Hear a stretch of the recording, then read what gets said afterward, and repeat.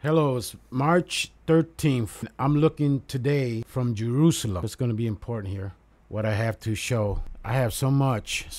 I don't even know where to begin. So let's take it one step at a time. This is for the hardcore. This is for those that are awakened and are seeing the message here. What I'm providing is I'm focused on the comet. I know there's a lot of videos now and about the eclipse and the revelation that people are getting. Everybody's getting a piece of a puzzle, and I'll talk about that later. Try to paint this divine, beautiful image together if I can. If I could bring one piece of the puzzle to the table, then I feel that I've done what I supposed to do. To me, this is my mission from God. After the near-death experience, being brought back, after pleading not to be brought back, I can see why I was brought back. Because my videos are raw. I'm heavily C-word and shadow B a lot. View counts are kept low, but they still keep me on the air for now. Bear with me. I'm learning. Just like everybody's learning. Everybody's getting dreams, visions, revelations. Insight is pouring. Remember the Schumann resonance, that divine light from the galactic center, or the center of the universe, the source of one. Okay, what are we looking at? Comet 12P is located over right here in Andromeda. It's heading towards Aries. Let's look at some data. Well, we know the core, the nucleus, is not 10 kilometers. That information is wrong. It's 30 kilometers. Or more. So that information is wrong. Found that out the other day. I got it in one of my videos. The other data that we have here is this right here. The coma diameter is now at 573,000 kilometers wide. And I'll do a comparison on that size, how big it is. We're talking the outer shell, like Comet 17P had an outer shell. We call it an outer shell. Okay, and the tail estimate is at 8.28 million kilometers. So it's way over 6 million, 7 million. Remember, it only takes one. Remember, all this data is gathered and put into this database. They crunch the numbers. Only takes one, like a 1 degree or 0.5 degree to keep that number low. But 8.28 million kilometers, and I'm just guessing right now. I don't have my calculator. I'm just going off my top of my head. It's over 6 million, 7 million miles in my opinion. Probably 10 in my book. So what are we looking at? Now the comet is going to be heading in this direction. Towards Aries. Why is this important? And we got Jupiter at the foot of Aries, and we got the moon in Pisces. So we have a collection of planets lined up in this vicinity. Now I'm gonna be doing videos on Aries. Oh, I got another surge. It's becoming common. I'm gonna focus on Aries constellation. This right here, and this right here, and this right here. Because it's important. The message that I bring to the table, the message I'm bringing to the table, connects you say it, what did he say? A piece of the puzzle to understand the beautiful divine message, warning that we're getting. And it's our duty for those that of the light to shine the light brighter than ever before. And excuse my language, I'm a bilingual, family's from Puerto Rico. I was born here in the United States, served the military, army long ago, back in the 70s and 80s. I bring a little experience to the table regarding comets. So bear with me. And I have to talk in codes too. I read between the lines too, because some things I'm going to say you have to read between the lines. I can't say it outright. You know what I'm saying? Because C word. Okay, that's where we have it. On March 31st, which is Easter, the comet, it's in Aries, near the star by the head, Haman. I might be pronouncing it wrong. In Hebrew, it's Haman. In the head of Aries. And we have Jupiter moved from here to the other foot. So Jupiter's doing a retrograde, going back and forth, foot by foot. Oh, here's Uranus. I was wondering where you are. So it's entering on Easter Sunday, the Lamb, Aries. That's important. Remember, there's total of 88 constellations in the night sky. 88. So we have it here. I can move it forward. In the daytime, it'll be, let's move it forward a little bit. In the daytime, noon, it's right on it, right on that star, on the head of Aries on Easter Sunday. Why is this important? Let me try to make some sense out of this. There's a video here. It explains everything about the constellation Aries. I'll put a link below.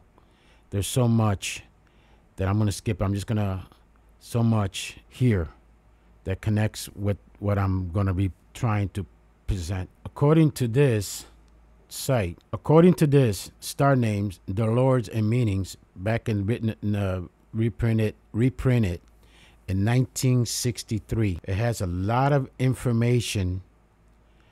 See, a lot of information about the constellation Aries from the ancient past, and a lot of there's so much reading here.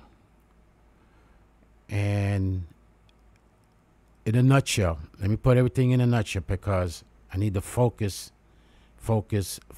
This right here. Remember, we're talking March 31st, and in the Gregorian calendar, some days we have March 30th being the last day of the March, and March 31st. So it goes back and forth. But according to the Jewish Nisan, it's the beginning of the Nisan period with the Hebrew. And there's so much information here about the Nisan. I'm piecing this together, and there's ministers out there, pastors, and people that study this, know this better than I do, and can present it better than I am. I'm just a preliminary 101 investigator. There's a bunch of golden nuggets information in this here. It starts, okay, reading this, the year 2024, which is 5784, the door, and I made videos of that, the door. I can't pronounce some of these names. I just say Nisan for the Hebrew New Year is 5784, begins at the sundown on Monday, April 8th, and ends at nightfall on Tuesday, April 9th. Remember, Jerusalem is UT sign. It's 8 hours ahead. UT sign, Universal Time. The start of the month of Nisan on the Hebrew calendar is the first month of the Hebrew year, has 30 days, corresponds to March or April on the Gregorian calendar. Okay, why is the Nisan, if I'm pronouncing it wrong, forgive me, Lord. It is marked by a birth of a new moon. I have a video at the time of the crucifixion of Jesus Christ. Let me pull it up. On this video right here that I posted about over a month ago, right here, I put down 1500 UTC time, which was 3 o'clock universal. And this video here. To the moon and look back, you see the Earth coming between you and the sun. You see the solar. That's the reverse. So I'm going to do something now that I think you'll find interesting. Now check this out. This is we're now on the moon. This is major. You're standing on the moon. You're looking back towards the sun, the Earth. I want to show you now the moment it's passing. A moment. Look at that. That's 3 p.m. 3 p.m. That's the moment of Christ passing in the constellation Aries. So we're looking from the moon to the eclipse was the constellation Aries, 3 o'clock. That's no coincidence. And the comet, it's right above, it's in the head on this Easter Sunday. Exactly. Pinpoint on it. Aries, now, the constellation Aries, the very instant of Christ. Right here. There's more on this video right here. And I think I got a link to that. Yep, right here. The Star of Bethlehem, 2007. Great information there. Okay, let's continue. Oh, before I go, let me just say right here. Okay, getting back. Okay, changing gears. I've been watching these videos right here. This one right here. This one right here. And this one. Okay, this site right here, I highly recommend it. He has a lot of information on the on the eclipse. Fascinating. It'll blow your mind. But he's not alone. Now God sends messages to chosen ones. I mean, doesn't have to be somebody in the mega church.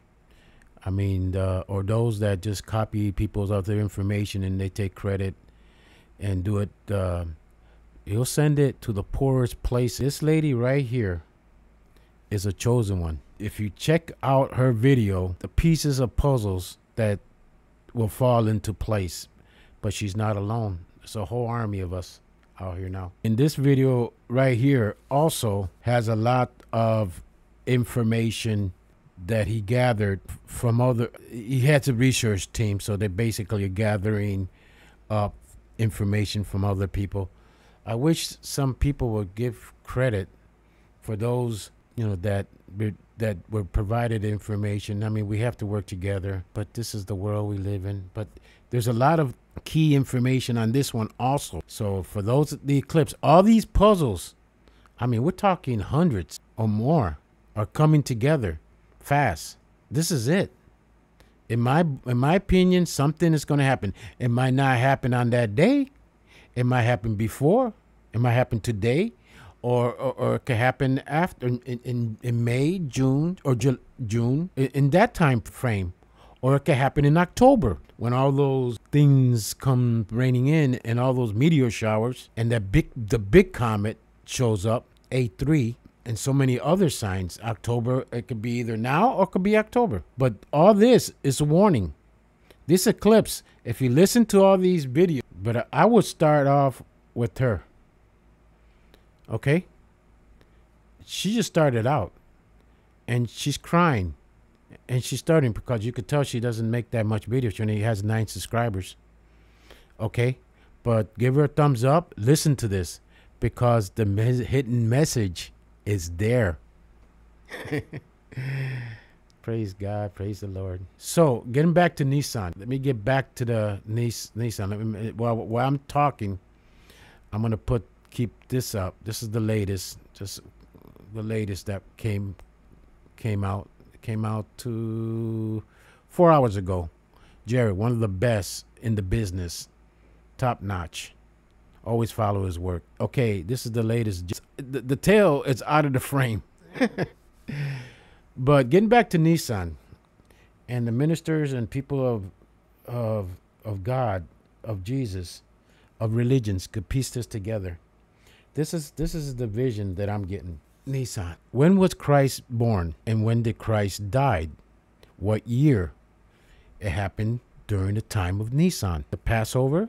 There's information out there that somebody could put together and put all this together. I don't have the time and energy to do the research on it. But since Christ was crucified on Good Friday, I don't know why they call it Good Friday, on Friday before Passover, because he had the Last Supper on Thursday, and that there was right. So there's a little confusion, that understanding that I don't know. Okay, and so maybe somebody could shine a light on that and connect that with that, because it all connects. It sounds complicated, but reality is not. So this is what I have so far. Until next time, I'll keep you. Hope some of this made sense. Work together. Give me a thumbs up, subscribe, put the notification on, because I'm gonna be doing rapid fire on this as the dates get closer. Okay, as of right now, we have 26 days, the total eclipse. Those numbers, 12, 12, 12, it's no accident. So many numbers, so many signs, so many that your mind is just blown away. And the thing is, there's more revelation being discovered. There's so many other people, and it's just too bad people just can't put the money stuff to the side, because you're not going to be, when I had my experience, I didn't take nothing with me. Okay, until next time, Vet Father out.